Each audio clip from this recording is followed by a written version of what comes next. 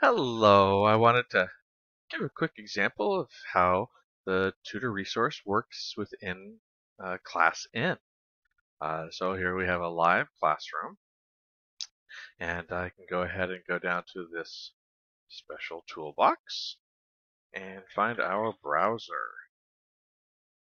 And once we have our browser open, we go to, or you can have this copy paste ready, but the tutor resource.com. So first time you go there, you'll have to log into the website. But after that, it'll keep working for you. Oops, I had too many twos. The tutorresource.com. And then we give it 1 second, it'll load on. There we go. And once you log in, right here, you'll have access to any of your courses. So I'll go ahead and quickly log in for a second. And you would use your username.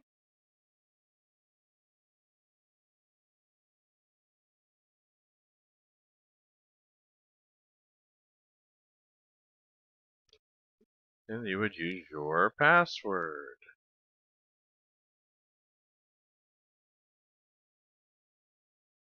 Now, of course, if you've done this once before, you won't have to do this each time if you click that Remember Me. So the first time you log in, like one during your prep time, you'll be fine. Now, click Log In, get it going. Now you're logged completely in. Any of your courses that you've recently been enrolled in will automatically pop up saying, "Yay, you've been enrolled in a new lesson." Uh, and once those disappear, go back to your profile. This is where you have access to a lot of things. You also have your dashboard, which has directly access to your courses. When you go to My Courses, now this is what you probably want to have saved. So if you just come onto the website, you just open up your browser, and you have this link saved. I close the browser right now, and I open the new browser, the blank browser. I paste in when I'm ready to go straight to my dashboard because it knows I'm logged in. Welcome, Teacher David. All your courses that you currently have access to are already here. Let's go in and teach one. Click on Teachers Together English, Light, Sound, and Light. And I can click Get Started, or just click on the lesson that you want to start with. It could be any lesson in the series. Most of these lessons will only have a little bit of instructions at the top, but there's our PowerPoint right there. Let's make it full screen so the student has access to it and do whatever they want to do with it within reason. So clickable, just click on the screen to go forward. As you can see, everything loads. When you're going through it, everything loads just fine. Have your student read their stories, answer questions, animations, they pop up. Answering the questions on this particular one from the student account.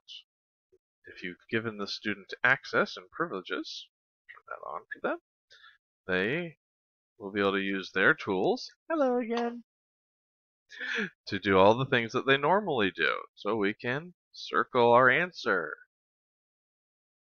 They can write on the screen.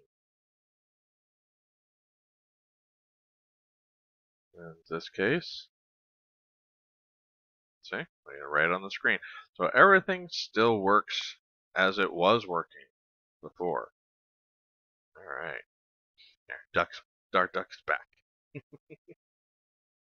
All right, so that kind of gives you an idea of how that works. You go on to your next one here. Sometimes you might have to erase anything that they've currently done. It's really easy. You can highlight and delete, or just click on the screen and then Control A delete. It's fast. There's a whole group on ClassIn for ClassIn teachers to teach people all the ins and outs of using ClassIn really quickly. Also, if you click down here on this button, so we're going to be on our arrow, we can see we can open our speaker notes to look at that, turn on a laser pointer within here, exit, other options. You can click on the slide. And if the creator has labeled their slides, then all the slide names and what they're about will be on here, so you can quickly navigate to and from whichever the slide might be. So this one is not as easy. The slides haven't been edited to have all named by them, but if the creator goes through and changes all these to have names, it's much faster and easier to find things. But that's it. It's easy as that. If you want to move back and go back to your other lessons, you can just click the back and get back out of there and find another lesson to teach your student. Here's a level 3. So we got lots of level 3 ones on here, level 2s. There's the Valentine's lessons. So just many things that you can choose from on here, so that people can go. Let's go to the Let's Play Sports because it actually has some animations in it. So let's go ahead and check out this first one on Let's Play Sports. And we're going to go ahead and make it full screen mode. And let's click through. So we're on our first page here. It's got a little video that you can play for your student. Turn on the share sound here.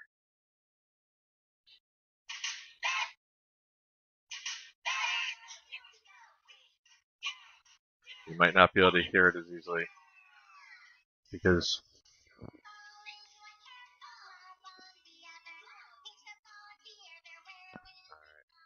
gives you an idea. Pause that. My audio goes through my microphone right now the way I have this set up. So that gives you an idea. Videos play. It's fast. And going through some of these, you can see all the pictures. So videos, pictures, everything's loading. There's a slide animation that pops up. Batter up. The animated photo. So going on and on and on. So again, these work so much better.